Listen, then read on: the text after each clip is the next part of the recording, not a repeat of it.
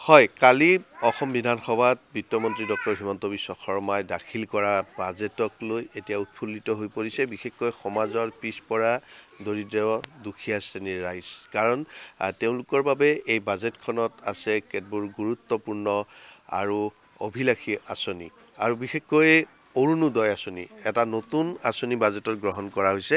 সেই অৰুণোদয় আঁচনিৰ অধীনত দুখীয়া দৰিদ্ৰ শ্ৰেণীৰ লোকসকলে তেওঁলোকে ঔষধ ক্ৰয় কৰিবলৈ, শাক পাচলি ক্ৰয় কৰিবলৈ, দাইল, চেনি ইত্যাদি ক্ৰয় কৰিবলৈও অৰ্থ সাহায্য লাভ কৰিব। মই ইয়াত যিসকল লোক আছে তেখেতসকলৰ পৰা জানিব বিচাৰিম। ইতিমধ্যে আপুনি কি এটকীয়া চাউল পায়?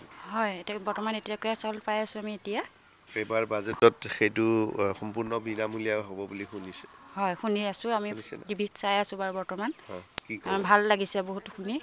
আমাৰ কাৰণেতো বহুত উপকাৰেই হৈছে আৰু যথেষ্ট। আৰু অবিবাহিত মহিলাসকলক পেঞ্চন দিব শুনি ভাল লাগিছে। সেইবাবে আমি আশাও কৰিছোঁ তেনেকৈ পোৱাৰ বাবে তেওঁক আমি যথেষ্ট হেৰি কৰিছোঁ, আৰু যাতে সেইখিনি আমি আয়ত্ব কৰিবও পাৰোঁ, তেওঁলোকে আমাৰ সহায় সহযোগ কৰোঁ। হয়, এইবাৰৰ যিখন বাজেটখনত দুখীয়া শ্ৰেণীৰ লোকৰ কাৰণে আৰু কিছু আঁচনি, যেনেকৈ ধৰক চেনি ক্ৰয় কৰিবৰ কাৰণে পইচা তেওঁ সাহায্য পাব, দাইল ক্ৰয় কৰিবলৈ, আৰু চিকিৎসাৰ কাৰণে কি ক'ব?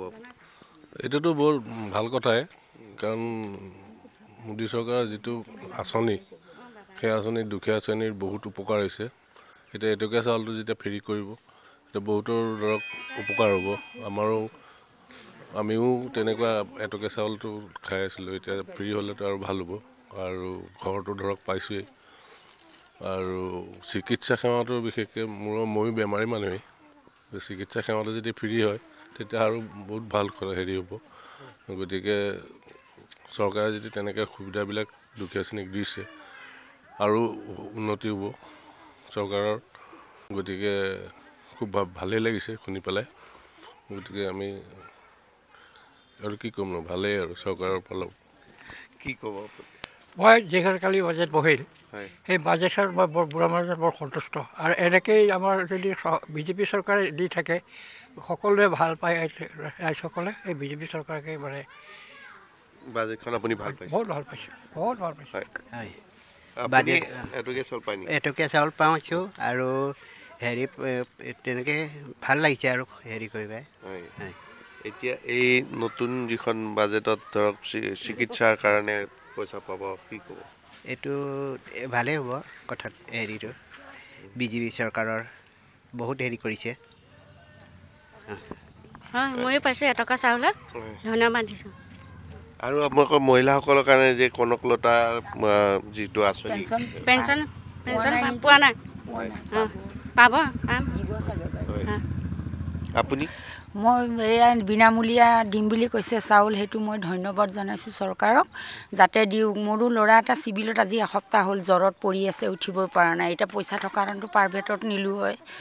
ল'ৰাটোৱে হাজিৰা কৰে, গাড়ীত যায়। যদি চিকিৎসাৰ কাৰণে দিয়াহেঁতেন ধন্যবাদ দিলোঁ হয় ছাৰক। সেয়াই এইবাৰ বাজেটত আহিব। দিছে, শুনি পেলাই ভাল লাগিছে। কৈছে আজি বাইদেৱে এতিয়া কৈছে এইমাত্ৰ, আমিতো জনা নাছিলোঁ। ধন্যবাদ। ভাল বাৰু, ধন্যবাদ জনাইছোঁ বিজু চৰকাৰক। দুখীয়াবিলাকক সহায় কৰিছে, সহায় কৰাৰ কাৰণে ভাল লাগিছে।